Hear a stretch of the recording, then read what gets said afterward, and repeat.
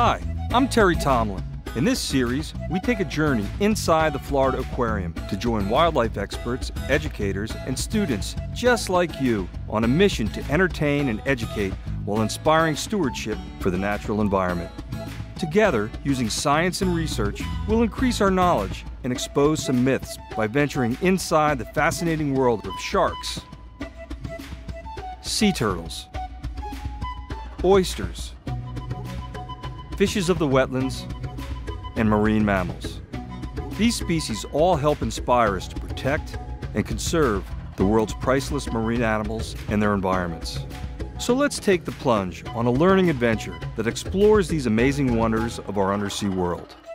This is the Florida Aquarium's Tanks to the Ocean, an educational web series brought to you by the Guy Harvey Ocean Foundation. A variety of wetland habitats are found across the state of Florida. They support an abundance of wildlife, from birds to reptiles and many species of fish, which depend on these habitats for their survival. Fish play a vital role in Florida's economy.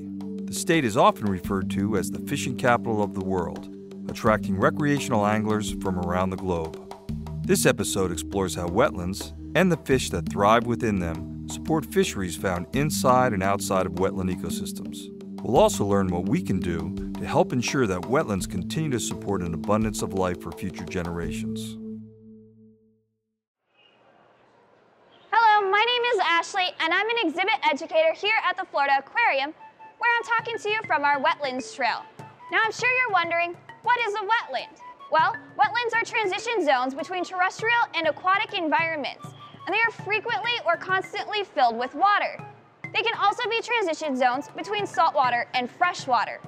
Some of the fish species found in these ecosystems can even swim between freshwater and saltwater. Wetlands provide essential food, shelter, and nursery ground for fish from a variety of aquatic environments. There are many different wetland ecosystems here in the state of Florida. These can include cypress swamps, riparian wetlands, freshwater marshes, saltwater marshes or tidal marshes, and mangrove forests. Fish found living in these wetlands can include gar, Gulf killifish, sheep's head minnow, sheep's head, redfish, snook, and many other different fish species. Now, some of these fish, such as the Gulf killifish and sheep's head minnow, are considered bait fish, which are commonly found in mangrove forests. Here we are now in a mangrove forest. There are 3 types of mangroves here in the state of Florida. These include the red mangrove, white mangrove, and black mangrove. Now, the mangroves you see here behind me are red mangroves. They're found closest in and around the water. They're the most salt tolerant of the mangrove species. Further back behind red mangroves, you'll find black mangroves, and then further back inland, you'll find white mangroves. White mangroves are the least salt tolerant of the mangrove species. Now, you heard me earlier talking about bait fish, so I'm sure you've been wondering, what is a bait fish? Well, bait fish are typically smaller fish, which are a food source for larger fish.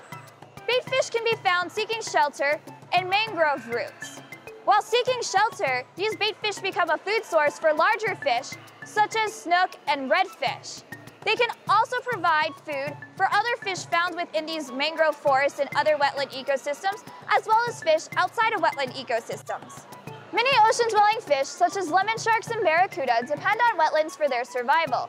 Both lemon sharks and barracuda use wetlands as nursery grounds. The roots of the mangroves provide shelter and protection for these small fish, and the bait fish that live within them provide an excellent food source.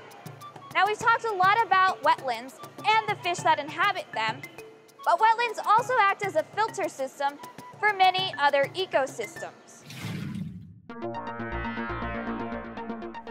Redfish, they can make drumming sounds by rubbing their muscles against their inflated air bladder. Hi, my name is Haley. I'm a biologist at the Florida Aquarium. The flow of water through a wetlands is really important for water quality.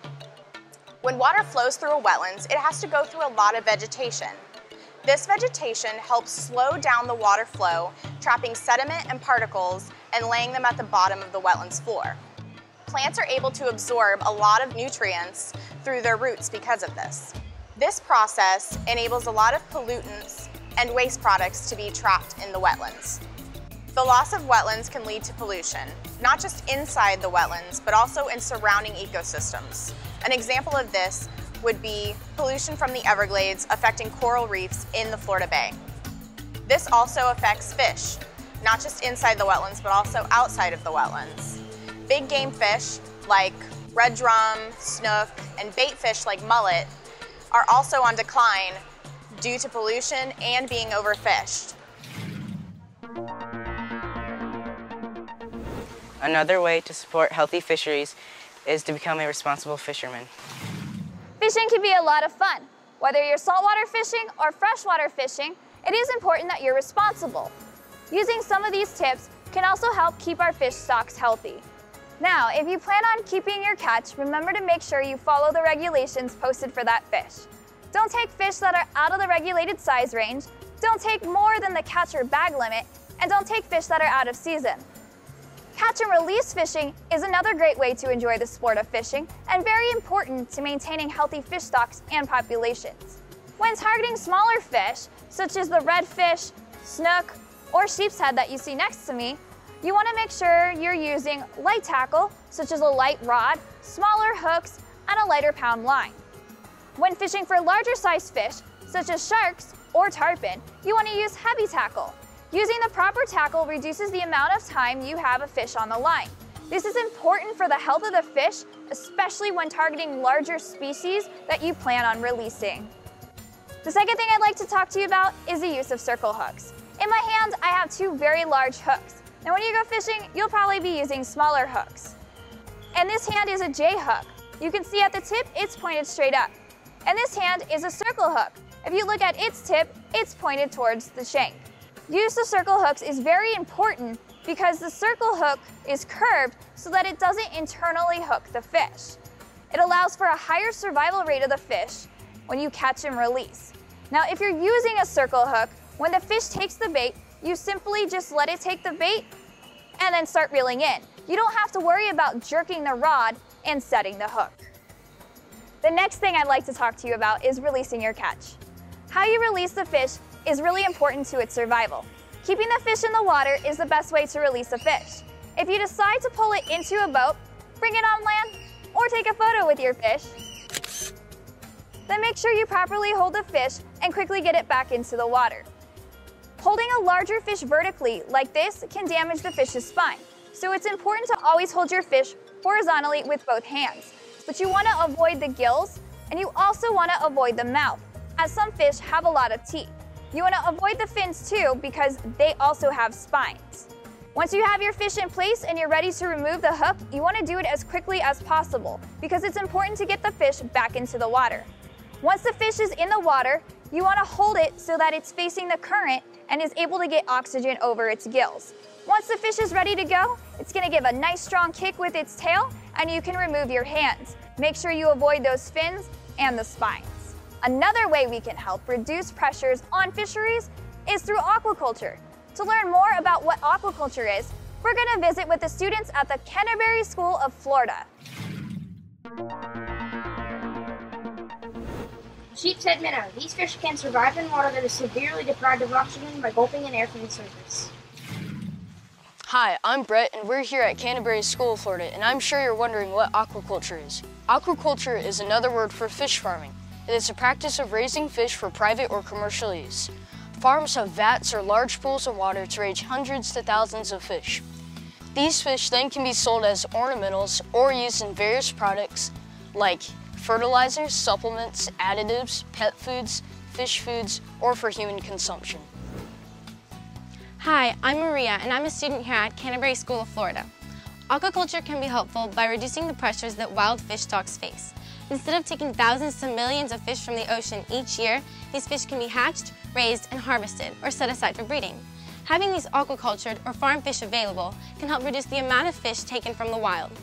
Aquacultured sport and game fish, such as red drum, can also be used to help replenish wild stocks here in the state of Florida. Hi, my name is Kyler, and I'm at Canterbury School of Florida. This redfish aquaculture product at the Canterbury School helps to educate us about the Tampa Bay ecosystem and how hands-on restoration efforts have a positive impact on the bay and help restore habitat. A custom salt marsh grass, Spartina alterniflora, nursery and natural aquaculture system has been developed and maintained to educate us about native species and responsible environmental stewardship. Hi, my name is Connor and I'm in 5th grade here at Canterbury School of Florida. In my science class, we are learning to maintain the aquaculture system. We test water quality, measure fish growth, length, weight, and feeding behaviors. We also learn about animal husbandry through feeding and cleaning tanks. Sheep said they have 3 kinds of teeth: incisors, molars, and grinders. These teeth are perfect for eating their favorite foods, which include crabs, oysters, clams, scallops, and barnacles. Hi, I'm Debbie, and I'm with the Education Department here at the Florida Aquarium. Now, I'm sure you agree with me that sea life is amazing. Now, seafood can actually be a really good choice for us to eat, too. It's a really good source of protein, vitamins, and minerals. It's actually a pretty healthy option. The important thing, though, is to always make sure that when you eat seafood, you're eating sustainable seafood. Now, what does sustainable seafood actually mean? It may be because it's from an aquaculture program, and it's not even being fished out of our oceans. It could also mean that it was fished responsibly, following all the appropriate guidelines and regulations. The most important thing to remember, though, is that for all the different reasons that come together, scientists and decision makers said, it's okay for us to eat this species right now. Now, this might seem a little bit overwhelming because there are thousands of species of fish out there in our waters, and that's before we even start thinking about crabs and lobsters and other invertebrates. But you have some help. There are some great resources like the Harvey Ocean Foundation Seafood Guide. It can help you make decisions about your sustainable seafood. And perhaps one of the most important things you can do when you're at a supermarket or perhaps in a restaurant is ask, is this a sustainable choice?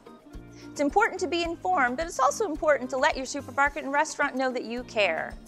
And by making a small choice, like choosing sustainable seafood, you could be making a big difference for tomorrow's oceans. In fishing, we're using what is still a wild resource. Most of our food comes from, farming, and we have tamed through many methods, and we use genetics and so on to get the best yield out of the best crops and the best animals. But for fishing and wild fisheries, we're still tapping what is called a wild resource, and we depend on their ability to reproduce and replace themselves after our extraction to maintain the sustainability. And so the management of the extraction, definitely not of the reproductive rate of these animals, but the management of the rate of extraction is what we have failed to do well. Wherever you're going to involve human beings and extraction of some natural resource, whether it's a mineral or a living or whatever kind of resource, there has to be some sort of plan for long-term extraction. And the plan has to include generational use of that resource. So if you're looking for the resource to replace itself, as fisheries or terrestrial resources can do and must do, unlike a mineral resource that is finite, you're going to have to understand about the natural history of that resource. And so you've got to learn about it through research work before you start exploiting it. It's as simple as that. The natural aquaculture system supports red drum, on loan from the Florida Fish and Wildlife Conservation Commission. The system demonstrates the ability of salt marsh grass and wetlands to act as natural filters. Hi, I'm Tristan, and I'm from the Education Department here at the Florida Aquarium. And I hear you guys have been on a great exploration learning about fishes of the wetlands. So I just wanted to take a little bit of time to kind of bring all that information together for you. So I thought, since we're in the state of Florida, that you could simply take your hand and represent the state. This could be the panhandle all the way down to off the fingertips being the Florida Keys. Now, if you think about Florida, it's a really important environment for a lot of animals. And we also have some really large wetland areas about right here on your hand. You can consider this the Florida Everglades. So if we took some water and started right here at the border of Florida and Georgia, let's find out what will happen. So if we put a few little drops here, you'll notice that those drops are going to run down, probably stop in Lake Okeechobee for a little while, before running down into the Florida Everglades. Now, all of the habitat around there, all of those plants are really important in filtering out any harmful chemicals, pollutants, and keeping the water really healthy for the animals. It also will filter it before it enters the ocean, which is on 3 sides of our state. So what can you do to help the wetlands fishes? Well, there's a couple of easy things. Anytime you see these little guys floating around, all you have to do is take them and stick them a couple of inches into the ground, and hopefully one day they'll grow into one of those really important red mangrove trees that you see, providing habitat for a lot of different animals. The next time that you're out fishing, make sure you're following proper fishing regulations. Dispose of your fishing line correctly. Also make sure that you are following the size limits, the types of fish that you're allowed to catch, and how many you're allowed to have. Also, if you remember from earlier, we talked about sustainable seafood. Anytime you go to a restaurant and you're interested in fish or other seafood choices, ask questions. Find out where the seafood is coming from. That way, that will encourage restaurants to get more information and background on where their food comes from. So thank you guys so much for joining us today. We hope to see you soon on our Wetlands Trail here at the Florida Aquarium.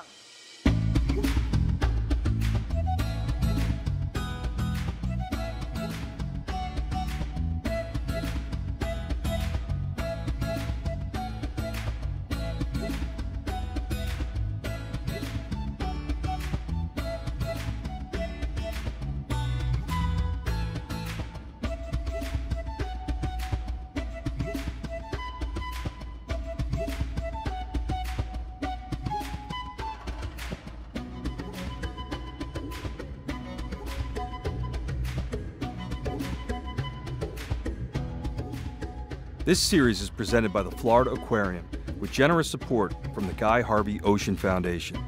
We thank you for watching. For more information or to donate, please visit us in downtown Tampa or online.